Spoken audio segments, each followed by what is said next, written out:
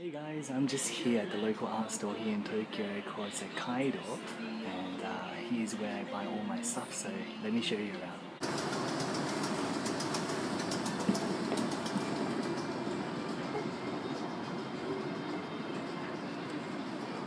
So I've got to be pretty quiet here because I don't know exactly whether I'm allowed to shoot here. In Japan it's a little bit iffy. I guess it's all about the personal privacy or something, so we'll be quick.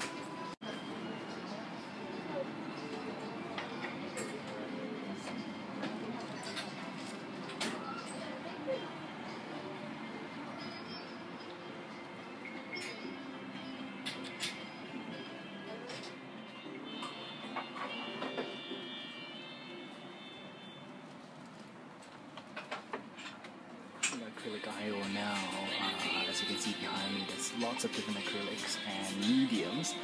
This place is just like a little theme park where you can stay here all day.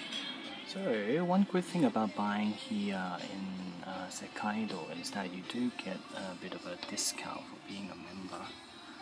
And for example, you can see the Liquitex gloss medium varnish that I use quite a lot. It's actually 3,622 yen, which is about $40.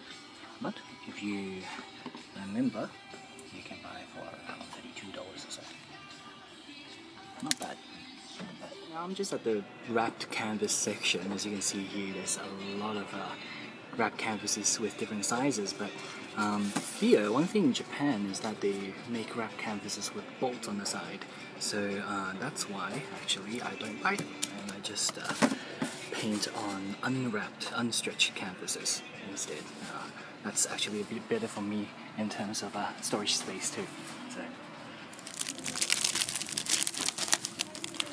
wow, I would love to have one of these at home. How much is it? Wow, it's around $240. Wow, at least you guys know what I want for my birthday now. Hey, so we are back from a little bit of shopping from Sekaido today, and sorry I didn't really get to show you too much because I wasn't sure whether I could film, but next time I promise I'll get more footage of the area and show you some of the cool stationery that they sell here in Japan. You might have noticed I also managed to get a haircut just before I came back home, and I don't think I've ever cut it this short. I decided to go for a 2-block this time. So anyway, let's take a look at what we bought today.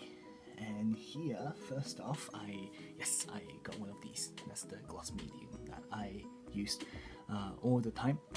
I actually use this as a glazing medium and also a flow medium. It's really good because you can dilute it with up to around 25% of water and still give the same effect.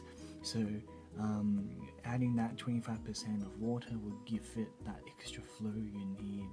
It's actually very good that way, so I don't have to buy 2 or even 3 different mediums. I can just get one big bottle.